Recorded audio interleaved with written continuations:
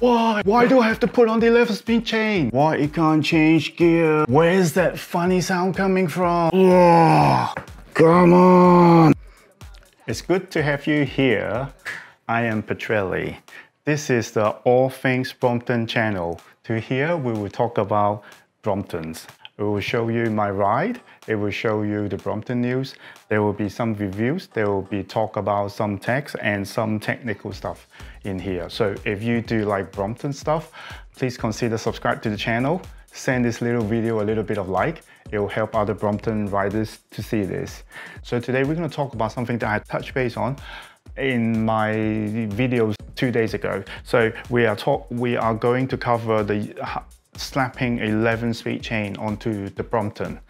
So why do we want to slap an 11-speed chain onto the Brompton to start with? Okay, the Brompton, we have to track back a little bit of basic first. Brompton itself uses a 6, 7, 8 speed chain, something like this.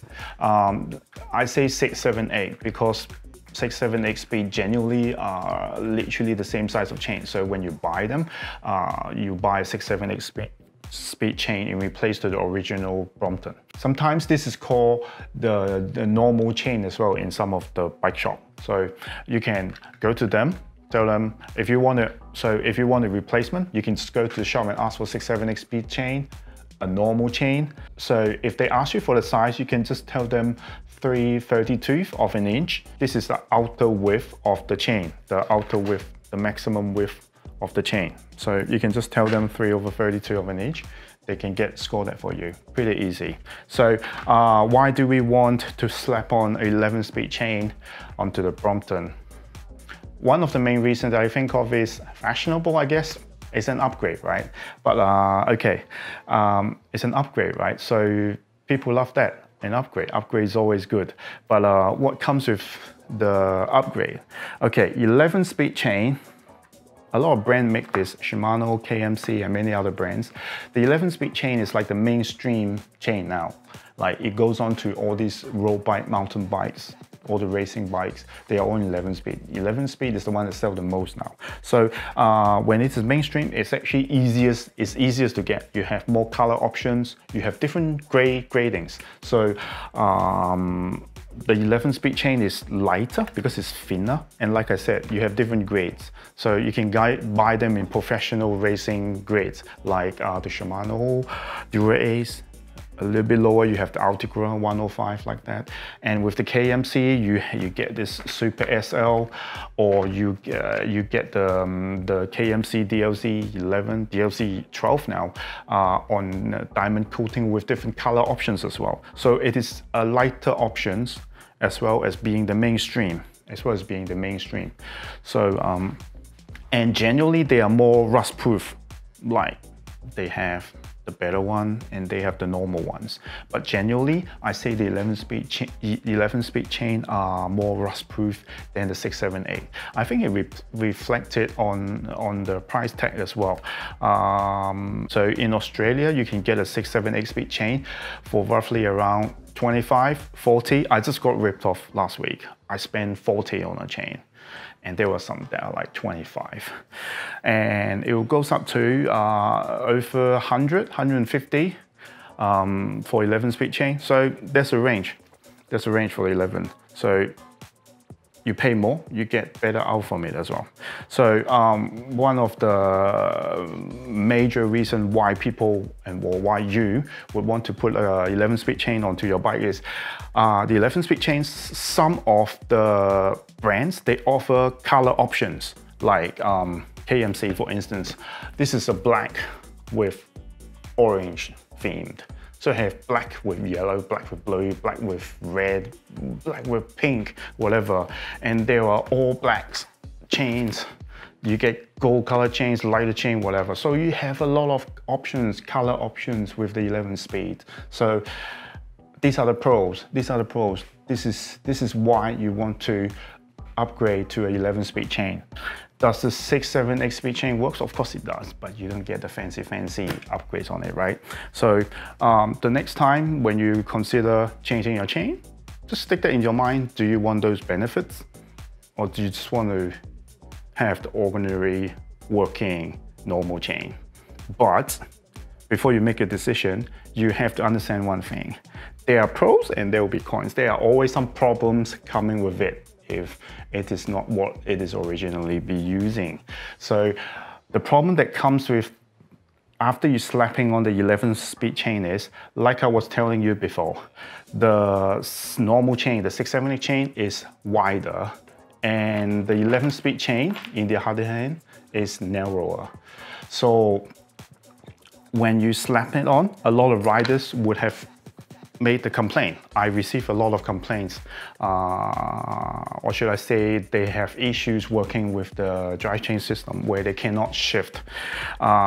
Genuinely, when somebody call me, text me, reach out for me, they're saying, hey, they cannot shift I would genuinely ask them, have you swapped the chain out? Sometimes they would just tell me, being very honest, yes. So if it is yes, I would tell them, is it when you shift from the faster gear to the slower gear, you get this clicking, mashing sound that the gear will never change? 95%, it is the case. 95% it is the case. So it always happens. It is due to the fact that the chain is narrower on the 11-speed. So from the chain to the bigger sprocket, when your chain is sitting on a smaller sprocket, has increased. So let me show you this picture here. This is the picture that is showing you what happened with slap on a 11-speed chain on an original sprocket set directly from Brompton. You see the gap there? Yeah, this is the gap that you want to avoid, right? Okay, so when you are trying to shift, what actually happens is when you press the shifter, the chain pusher will pushes the jockey wheel, and the jockey will glide the chain from the small sprocket to the big one. That's when you shift from the faster gear to the slower gear. When it's pushing it, the chain is trying to climb from the smaller sprocket to the bigger sprocket. So if there's a gap, that gap maybe is the bridge too far for it to climb up. I mean, some riders don't mind that. Click, click, click, click, click, click. Maybe you rotate it 4 times, you will eventually get there. Sometimes it's magically working. Most of the time it doesn't. Some riders can live with it. I can't. I'm sure you can as well. That's why you're here watching this, right? So it just doesn't climb up from the small sprocket to the big one. So what do we do? What do we do if it doesn't climb up? So we have to narrow down the gaps, right? So the washer, the spacer in between the 2 sprockets is 2.22 mm to be very exact. The washer that's being used on the original Brompton sprocket set is 2.22 mm. So ideally, my experience tell me, if I slot in a 1.5 mm spacer, reducing the space in between the 2 sprockets, the large one and the small one, it would just do the work. It would just do the work, right? So you will need to find a 1.5 mm sprocket to get the job done. And then, because you reduce the 2.2 to 1.5, there's a 0.7, suddenly there's a 0.7 mm of a gap appearing out from nowhere. You will need to fill up those gaps. Otherwise, your sprocket set is going to have a bit of free play there. Your shifting won't be good as well because the sprocket will just move around from left to right. So you will want to find a 0.7 mm washer to replace that. It's actually that washer size of 0.7 mm is quite hard to buy.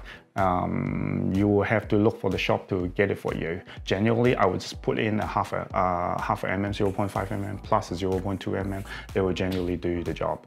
So this is how you fix it. After you have this arrangement, like the picture that I'm showing you now you see the gaps has been significantly reduced, right? Once it's reduced, when you shift from the faster gear to the slower gear, from the smaller sprocket to the larger sprocket, the chain will just climb up like you were used to on the 6/7 8-speed chain. So there is no issue when you change from the slower gear to the faster gear because the chain will just get pushed and will just drop to the faster gear. So there's no problem when it's dropping down. But when it climbs up, you want to close the gap, make it easier to climb up the gears to get the gear shiftings. After you have replaced all the washers, the spacers in between the sprockets, make it compatible for the 11-speed chain, now you have to apply the secret sauce. What's happening in this secret sauce? So because the 2 sprockets especially the one in the inside, has been shifted a little bit closer to the outside one, right? So you will want to adjust the pusher, the maximum traveling for the pusher. There's little screws that you have to adjust for the maximum and minimum, the most inside, the most outside. You have to adjust that. And once you have that adjust, your gears tuned, you're good to go and ride. Yeah, so are you ready for the change? I hope you are, because it's an upgrade and everybody wants some upgrades. Anyway, I hope I had answered you. I hope I gave you enough answers on changing to the 11-speed chain, or help you to fix the issues. So if you do enjoy the videos, you know what to do. So for the meantime, stay good with the Brompton, go Brompton go, and dash!